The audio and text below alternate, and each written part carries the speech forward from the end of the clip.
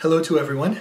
This is Dan Keating, and I am giving one of the presentations in the series called Crushing the Serpent's Head.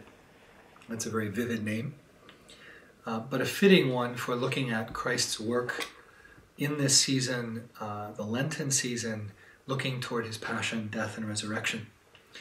I've been asked to speak into the topic of spiritual warfare, and specifically looking at Christ's temptations in the desert. So this will be my topic. In a sense, the topic of spiritual warfare is the point. It's the topic we're looking at. But the particular texts we're going to be studying have to do with Christ's own temptation by the devil in the wilderness, and what those mean for us, and how we can triumph in him. So, where is the story of Jesus' temptation to be found? And here I've given you, along with the talk, you've got a one-page handout that has the three accounts of these temptations. I've colored them so you can see the writing a bit more easily. The words that the devil speaks are in blue, and the words that Jesus speaks are in red. I'm not saying anything about the colors by that connection. But red letter editions, often the Lord's words are spoken in red. So I've put that there so you can more easily see this dialogue. In a sense, the first account comes in Mark 1:12-13. It just says, "The Spirit immediately drove Jesus out into the wilderness, and he was in the wilderness 40 days, tempted by Satan, and he was with the wild beasts, and the angels ministered to him." What you have in the sentence is a highly condensed view of it. But all the key elements are here. The Spirit drove Jesus out into the wilderness. We'll see that this is a consistent point, and I think really interesting. In the wilderness, 40 days, tempted by Satan. What Matthew and Luke are going to do is they're going to fill out those temptations and give us the details, the dialogue in those temptations much more fully. Mark tells us he was with the wild beasts and that the angels came and ministered to him.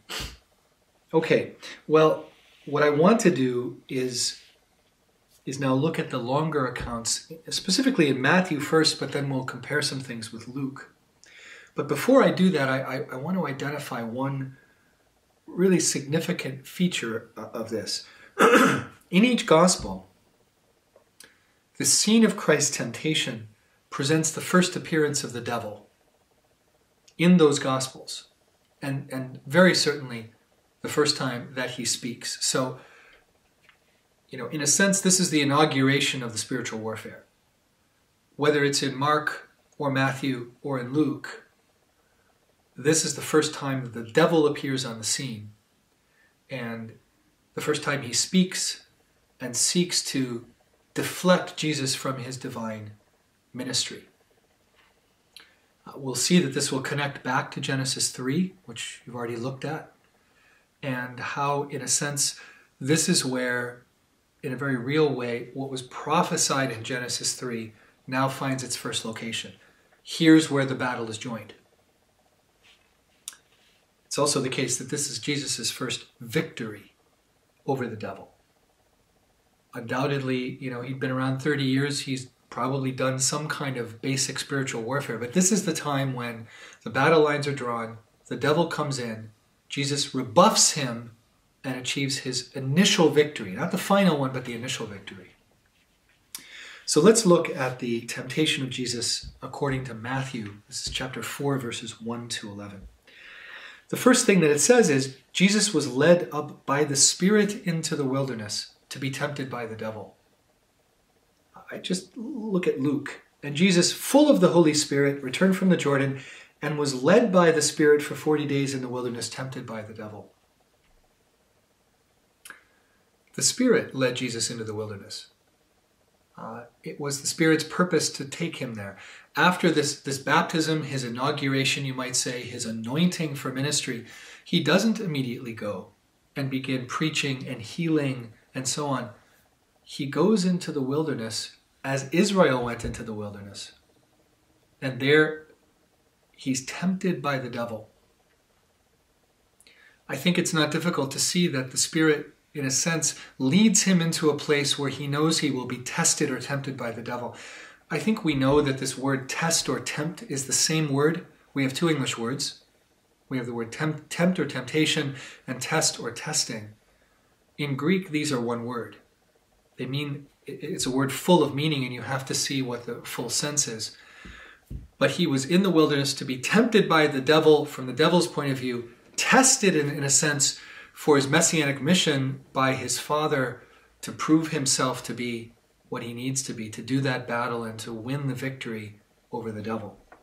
So the Spirit leads him. I think this is a really crucial point. Think back to Israel in the desert. What happened? How were they led? They were led by a pillar of fire and a pillar of cloud. The first by night, the second by day. And it's often been seen that the pillar of fire and the pillar of cloud is itself the presence of the Holy Spirit and a type of the Holy Spirit that will now lead Jesus and now leads us in carrying out what we're supposed to do. So the Spirit leads Jesus into the wilderness there to be tempted or tested by the devil. 40 days, 40 nights, and he fasts. It's a long fast. I've never done a 40-day fast. Others can do that. They have done that, but it's a long fast. And the fasting does two things at the same time. It prepares him spiritually to be freed from other concerns and things, to be ready for battle. It's like a preparation for battle. It also makes Jesus vulnerable. Physically and otherwise, he's vulnerable in his fast. He's in great need. He's weakened, and in a sense, he's strengthened and weakened at the same time, but in different respects.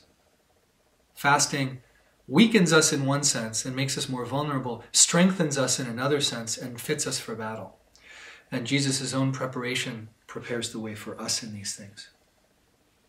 I'd like to recall here a passage from 1 Corinthians 10:13, one of my favorites. It goes like this. Paul says that no temptation, you could also translate that testing, has overtaken you that is not common to man. God is faithful, and he will not let you be tempted or tested beyond your strength. But with the temptation or testing, will also provide the way of escape that you may be able to endure it. This is a tremendous promise for those of us who are in Christ and know the power of God. Notice it doesn't say God will spare you from every temptation or testing, but rather he will only allow that which he gives you the strength to endure. And the Lord is going to be our great exemplar for that, the one who led the way. The Spirit led Jesus into the wilderness to be tested, but he was not tested beyond his strength. Rather, he, by the power of the Word of God and the work of the Holy Spirit who led him, he's enabled in our place as the new and second Adam to endure the test and be faithful to it. A word on these three temptations. We could spend a lot of time on this, but I'll just say a word about each. In Matthew and Luke, we see 3 times the devil comes to him. In the first, if you are the Son of God, notice all of them are preceded by that, if you are the Son of God. It reminds you of this, testing of Adam or of Eve specifically in the garden. Did God say to you, are you? It's a questioning of identity. If you are the Son of God, do these things. And so the temptation also comes with a questioning of who Jesus is. Is he really the Son of God? Who is he as the Son of God? And the devil's trying to take a half-truth and drive it and deflect him from his true ministry. The first temptation is turn these stones into bread. This seems to be appealing to basic hunger and to use his power to provide for himself instead of waiting for his Father to provide. Here he is, 40 days in. It's like, you're hungry. You're really hungry. You need food. You've got power. If you're the Son of God, just turn these stones into bread. Let's see your power. Let's display this. You can do this. What does Jesus do? He responds by speaking the word of God back to him. Man shall not live by bread alone, but by every word that proceeds from the mouth of God. His confidence is in the word of God. He's not looking to provide for himself by the power that he has. He's going to wait for his Father to provide for him. The second temptation in Matthew takes him up to the pinnacle of the temple and says, cast yourself down. And it says, if you're the Son of God, throw yourself down, for it is written, he will give his angels charge of you, and they will bear you up on their hands. In a sense, he's saying, if this is really true of you, if you're the Son of God, if God is going to provide for you, let's see it, let's display it, let's see it done all in one go. The temptation here seems to be to use his power for a visible and impressive display of sheer power, wowing the people, and in one go, in a sense, winning the people to his side. Jesus resists the temptation of a showy display. He says, you shall not tempt or test the Lord your God. You shall not put the Lord your God to the test. Rather, again, waiting for God to work out the kingship of the Lord, his power in his own way, not showing it off and trying to win the people by this kind of display of the kingdom of God. How much are we often tempted to want to use the power of God that we might even have for some kind of showy display of who we really are and showing it off, rather than waiting for the time and the place for the power of God to really be at work to show the kingdom of God in the way that God wants. Finally, all the kingdoms will be his if he will bow down and worship the devil. The temptation here seems to be to think in terms of political power and rule, to take on that role of king like an earthly emperor, to displace the great emperor in Rome, the Caesar, and to become the king of the world, in a sense, outdoing Caesar at his own game. And this he will have if he will only bow down and give reverence to Satan. He will have all the kingdoms of the world. Well, it's probably an empty promise anyway, but the temptation is to give himself over to another power in order to have that kind of power in hand. How much this temptation is still there, to gain by other means, by other spirits, by other powers, the kind of power we want to reign and rule in the world. And Jesus is having none of it. He will honor and worship the Lord God alone, and this is his response. It is written, you shall worship the Lord your God, and him only you shall serve. And he then rebukes the devil and sends him away at this point. In a sense, almost in the temptations, the devil is now revealed for who he really is. The source of these words and these temptations are now fully revealed, and Jesus rebukes the devil directly and resists him with the word of Scripture. Interestingly, Jesus rebuffs the devil on all three occasions with a timely citation of the Scripture. You get the impression all the scriptures that he quotes are from Deuteronomy. You get the impression Jesus had been reading Deuteronomy lately. He certainly marshals the text from Deuteronomy to resist the devil in this case. What happens then, having failed to lead Jesus into disobedience and unfaithfulness, the devil leaves and the angels of God come and they minister to him. Presumably, at least spiritual consolation, but who knows? Like Elijah in the wilderness, they may have provided for him bread in the wilderness and a kind of physical refreshment. We don't know. In any case, the one angel leaves and the other angels come, the angels of God, and provide for Jesus. He's resisted the temptations, waiting for his Father to provide, and that's just what happens with the angels of God who come to minister to him. The account in Luke is much the same. It's the Spirit that leads Jesus into the wilderness to be tempted or tested by the devil. Luke records the very same three temptations, the same scripture passages. He reverses the second and the third temptation. That's not probably terribly significant, but the same temptations are there. And in Luke, it ends by saying, and when the devil had ended every temptation, he departed from him until an opportune time. Luke makes clear that this is the first installment of the fight. He's going to come back again. The devil probably comes back at many times in Jesus' ministry, but one decisive time he comes back, and that's in the Garden of Gethsemane, when battle will be joined again, and the Lord will, in a final way, drink the cup that the Father has for him in the way the Father has, not according to the devil's tactics. Now, what I'd like to do, before concluding and wrapping up, I'd like to just connect this temptation in the desert with a passage from 1 John. This is 1 John 2:16. And John's speaking there about not loving the world. Don't love the world. And he says, for all that is in the world, and then a kind of parenthesis, what's that? Or a dash. The lust of the flesh, the lust of the eyes, and the pride of life is not of the Father, but is of the world. Curious three things here. Why does John put it this way? It's something like, well, he says these three things, the desire of the flesh, the desire of the eyes, and the pride of life, or the boast of life. What's going on here? Well, many think that this threefold temptation has reference both to the temptation of Eve in the garden and of the Lord Jesus in the wilderness. And it's a summary way of speaking about them. In the garden, just to look at that briefly, after being tempted and lied to by the serpent, Eve looks on the fruit and it says three things about it. She sees that it is good for food. Reminds one of that opening temptation to turn stones into bread. It was pleasing to the eyes. Notice John says in the second, the desire of the eyes. And that it was desirable for gaining wisdom. This desire for wisdom in that temptation in the garden was linked with having your eyes opened and being like God.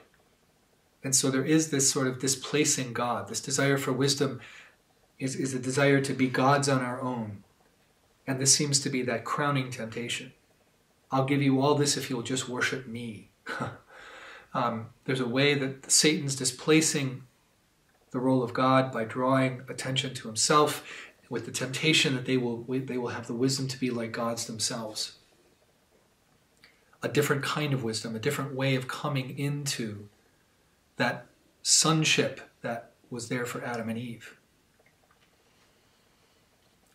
So Jesus in the wilderness, there's probably a link here between what happens in the garden and these three temptations and 1 John. So what I'm trying to say is, though it's not perfectly clear, the three things we see in the garden, the three temptations of Christ, and the three things here in 1 John are probably all linked and illuminate one another.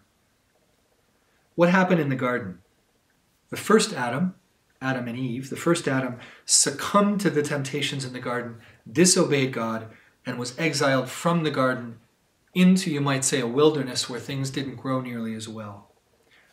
What do we see in Jesus' temptation?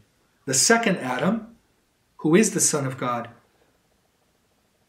goes into the wilderness. There he's tested by the devil. He conquers those temptations. He proves obedient, and in the end his obedience will lead us from the wilderness back to the garden. A reversal of fortunes between the first and the second Adam. I think, again, connecting with our Genesis 3 passage, that here we see the seed of the woman conquering the serpent's seed. And what happened with the exile is now reversed. Disobedience leading us out, obedience and faithfulness, conquering in spiritual warfare, leading us back into the garden. I've given you a couple of readings. The first one is actually from St. Augustine's commentary on this passage in 1 John. And there he's making the connection between the passage in 1 John and the garden and Christ's temptations. So I offer you this reading in Augustine to show these links and how they were put together. Our task, according to John here, is to follow in the footsteps of Christ, the second Adam, not the footsteps of that first Adam. By rejecting the allurements, these false desires, and so doing the will of God and loving the Father. Okay, a few things to conclude. As Christ was led by the Spirit to a place of testing, so are we, in our own way. Christ decisively defeated the devil. Yes, he certainly did, on our behalf. But by that decisive victory, it's not simply a substitute for our own, but by being joined to Christ and sharing in his work, we also share in his testing, in his temptation, you might say. As the members of his body, we do battle with the devil. It's very clear throughout the whole of the New Testament. We're not spared from that battle, but we're given the weapons by which to fight that spiritual warfare and to stand as Christ did. Another way to say this is, by virtue of what Christ did, we're certainly freed from the devil's clutches, but we're not quarantined away in a safe place. By aligning ourselves with Christ, we're actually signing up for the battle.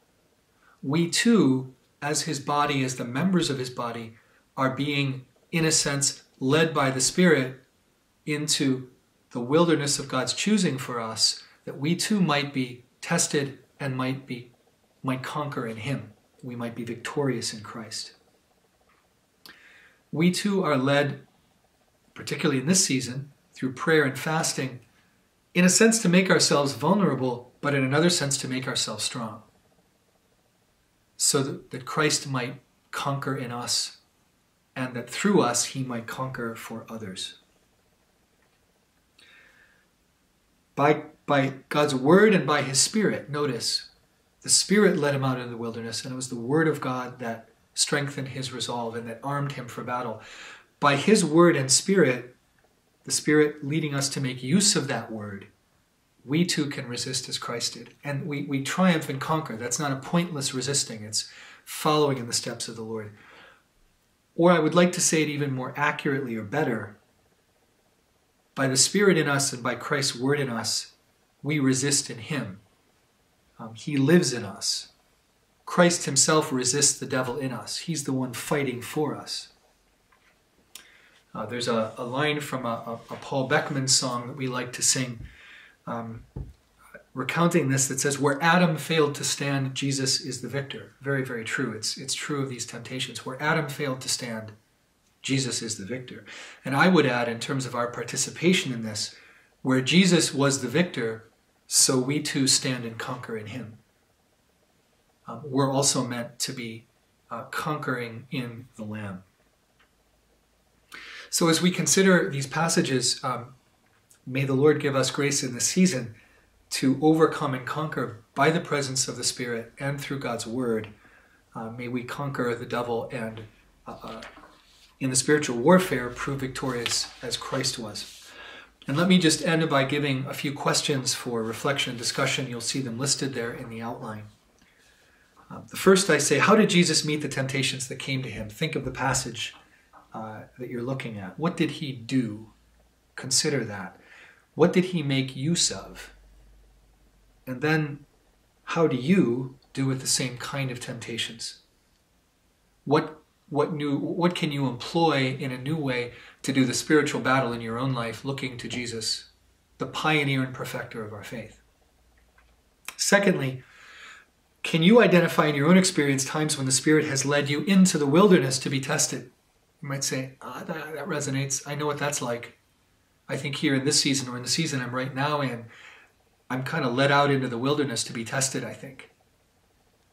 How did things work out? How are they working out? How did the Lord act through this testing to make you stronger in him? How can he act? How can you have hope and confidence in God that through the testing now going on, you can conquer in him as well? Finally, of the three temptations that Jesus faced, which one is the type of temptation that most strikes you? Which is the one most characteristic of you? Which of those three pulls the heart, the strongest in your own heart? And consider how you can arm yourself in the future. Call upon the Lord in prayer for deliverance and allow him to strengthen you so that you can be faithful in that temptation as Christ was in his. Amen. God bless.